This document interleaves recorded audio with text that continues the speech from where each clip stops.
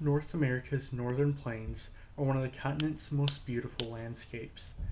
In between 3,300 and 1,600 years ago, it was the home to the people of what archaeologists call the Pelican Lake Complex.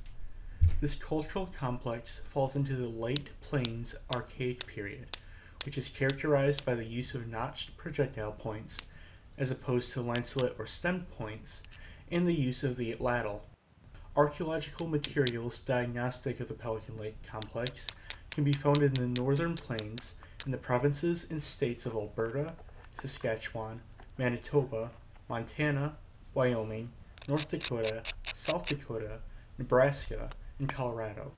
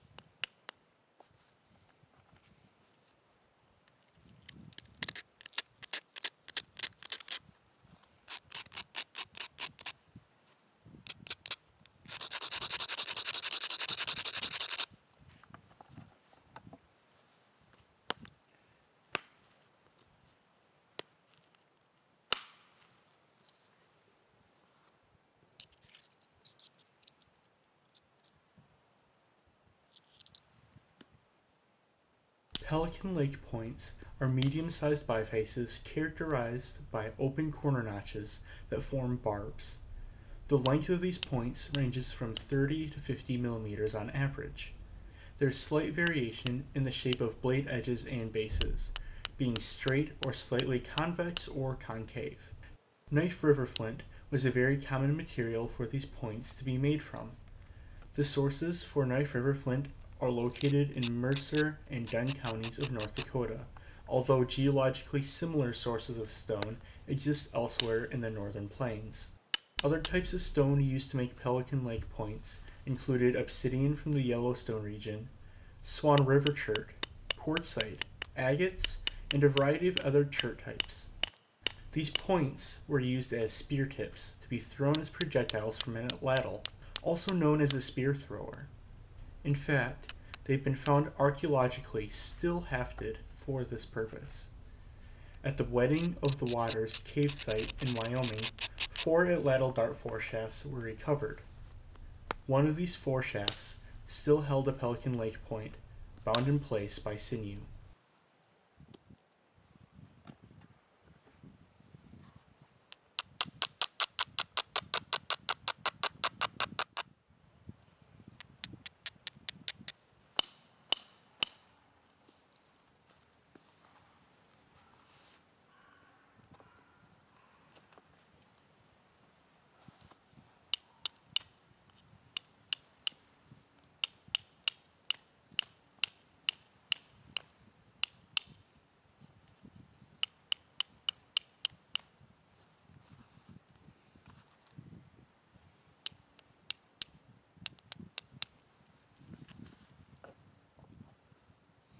The stone I am knapping my point from is Knife River flint. I went to North Dakota to collect this material in the summer of 2017. This material occurs as secondary deposits in tabular and flattened, irregular shapes.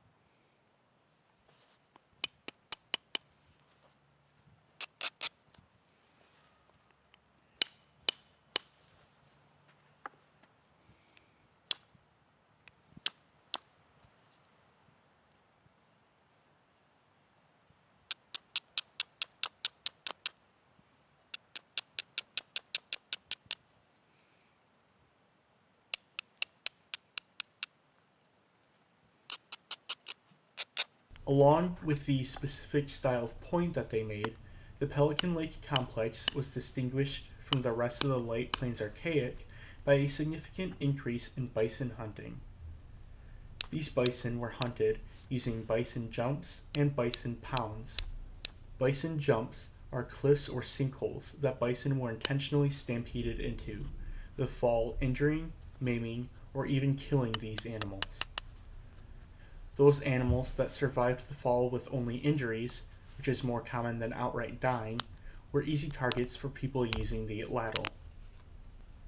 Although bison bones dominate the faunal record at Pelican Lake sites, the people used a broad variety of food resources and exploited multiple habitat zones.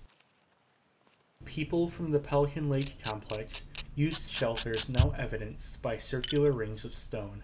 Their fire hearths were basin-shaped and lined with stones, which probably helped to reflect heat upwards. People during this period of time also used rock shelters and caves for shelter.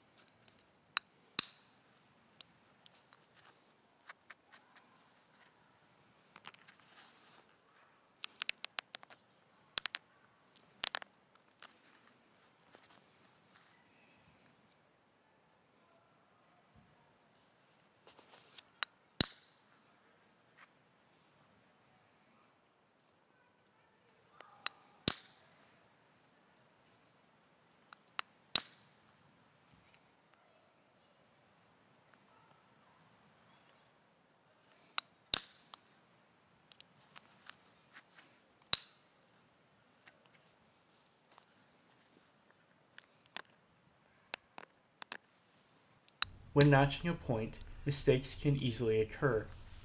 This notch was abruptly widened when I removed a flake from an improper platform or with too much force, causing the barb to be partially removed as part of the flake. The mistake was not so severe as to ruin the point, but it did require me to change my approach and my intended design.